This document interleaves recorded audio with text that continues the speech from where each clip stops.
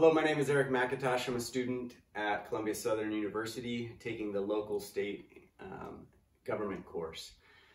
Today I'm going to give a presentation on California politics.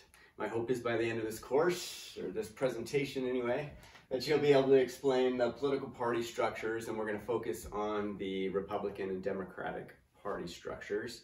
That you'll be able to identify the types of primary elections used in California. And that's going to include the primary elections for voter-nominated office positions like the governor position and, of course, the President of the United States. We're also going to identify qualified California party organizations, and there are a handful of those in California. We'll discuss campaign methods used by Governor candidate Larry Elder, who is the current front runner in the recall election that's going on here in California. We'll also discuss portioning and districting in California. We'll identify the government structure here in California, and we'll discuss party issues, some of the party issues that are going on. All right. So the first thing we'll talk about is the political party structure of the Democratic Party, because this is the party that dominates here in California. The leadership of the party includes the chair, vice chairs, multiple vice chairs, secretary, treasurer, finance chair, Senate Democratic leader, and the Speaker of the House. Additionally, so the political party structures are made up of leaders and activists. So some of the leaders and activists also include committees and associations in the Democratic Party. And those committees and associations include the Democratic National Committee, Democratic Governors Association, the Senatorial Campaign Committee, Congressional Legislative Campaign Committees, the Attorneys General Association, the ASDC, and then the Association of Secretaries of State. On the Republican side, the Republican leaders and activists are organized into board of directors, and that includes the chairperson, vice chair, secretary, treasurer, multiple regional vice chairs, immediate past chair, Republican National Committee members. Also included is the Budget Committee Chair, County Chairman's Association President, Board of Equalization Representative, the Senate, Assembly, and Congress representatives, Team Cal Chair, and General Counsel. So, in discussing primary elections in California, the policy for the voter-nominated office primary elections was established in 2011, the Top 2 Candidate Open Primary Act of 2011. And what that act states is that all candidates are listed on a single ballot. So here in California, when we have a primary election for governor, for example, every single governor candidate is listed on that ballot, and no matter which party you are from, you can elect your favorite or favorites. All candidates are listed in a single ballot, and then the top 2 vote getters move on to the general election. Presidential primary elections are slightly different. It's in the closed presidential primary, only voters with a party preference can vote for their party's nominee. So if you're a Republican, you cannot vote for a Democratic president in the primary elections. There's also a modified closed presidential primary, which runs a little bit differently. The voters with the party preference and those who do not state a party preference can vote for the party nominee. And then there are some rules around that modified closed presidential primary. So I mentioned we have a handful of qualified California party organizations here, and of course the Democratic and Republican parties are the most well-known and certainly the ones that dominate here in California. But we do have in addition to those, we have the American Independent Party, And there's actually an independent assembly member in the California State Assembly currently. We also have the Green Party, the Libertarian Party, the Peace and Freedom and the Peace and Freedom parties. Now, campaign methods. There are many campaign strategies used throughout the years to win elections, and data collection and social media has played a very large part in campaign strategies and campaign methods recently. Larry Elder, as I mentioned, is the front runner in the recall election for our governor here in California. And Larry Elder, I'm going to use him as an example of some of the strategies and methods he's used. He has gotten many endorsements. So endorsement strategy is candidate Elder has gotten California public servants like senators, state assembly members, mayors and council members to endorse him. Also has gotten organizations such as assemblies and news organizations. And this one actually makes me laugh a little, but he's got artists and public figures, and I personally have heard him, I don't know about brag, but has talked about the artists and public figures he has endorsing him, including Clint Eastwood and Chuck Norris, as he mentioned. He also uses advertisements, of course, social media and television. He actually is a radio personality, so clearly he uses radio to spread his message. And Larry Elder is using negative campaign tactics. And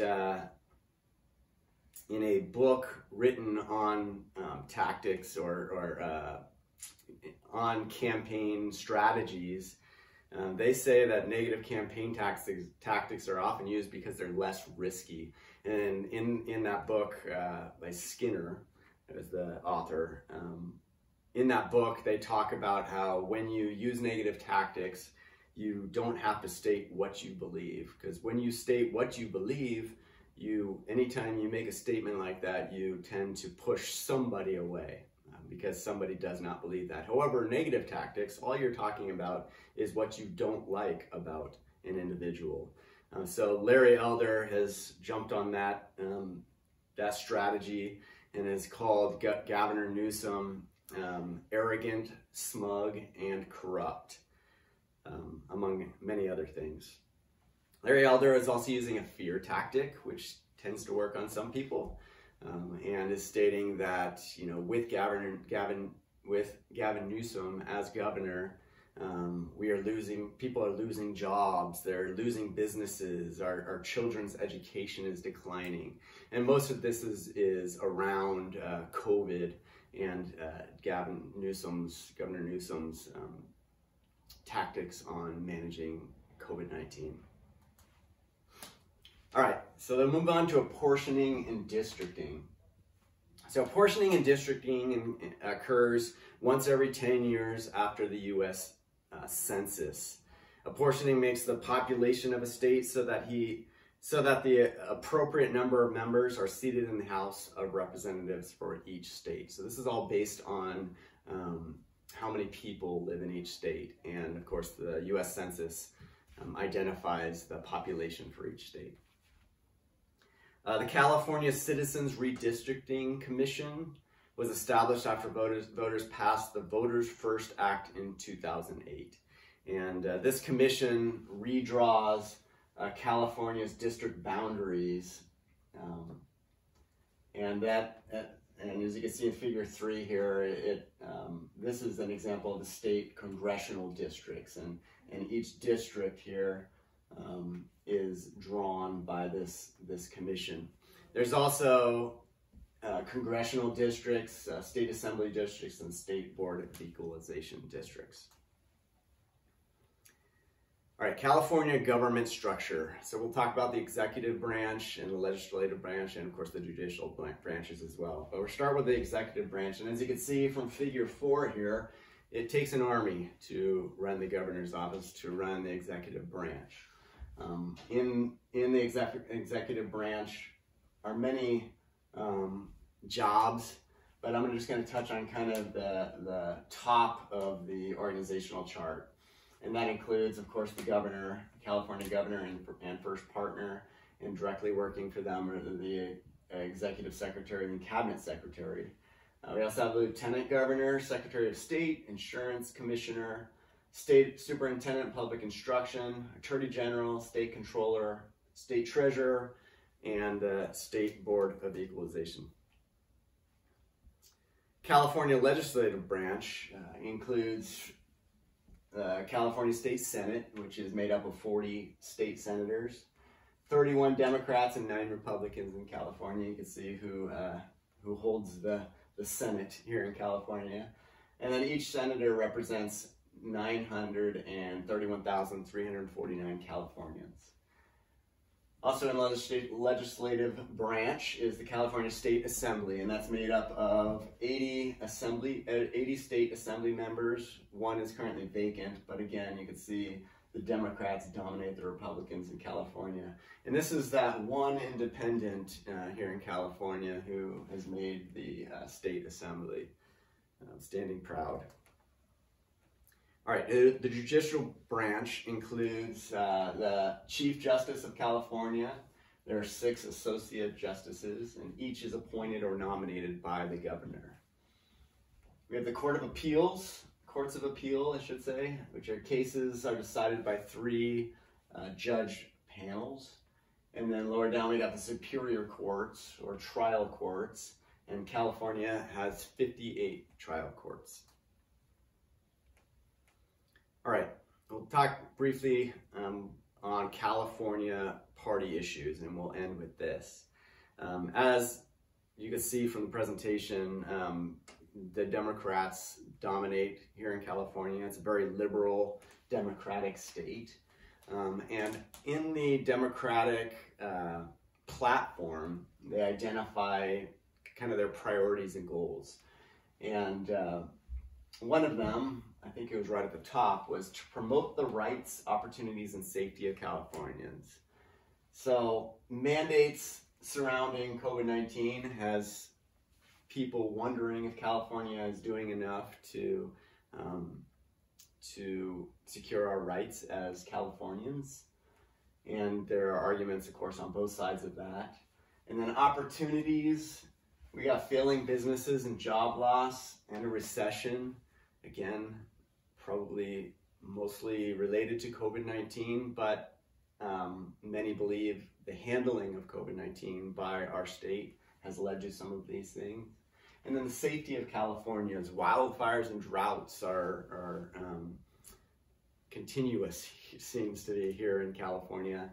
And again, there are citizens wondering if California is doing enough to help stop these wildfires and drought and assist with the droughts.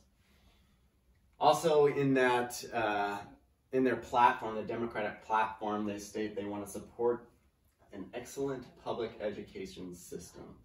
And again, with COVID-19 and children unable to attend schools due to the restrictions that the state has, people are questioning, again, is this goal, this priority, being really established? The Democratic platform also states that climate change is a threat to the future of humanity. Consequently, California has strict policies around renewable energy, building codes, and vehicle codes. And there are, again, citizens who see that as an issue.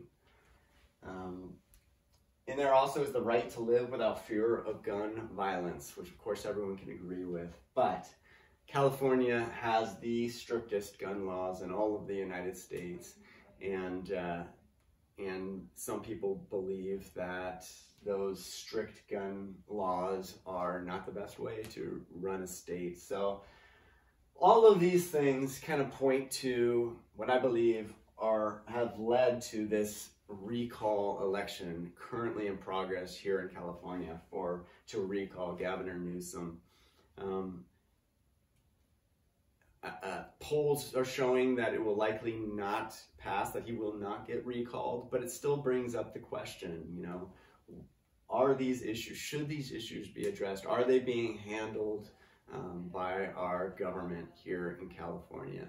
And that is the big question. So thanks for listening. I hope you learned a few things about California politics.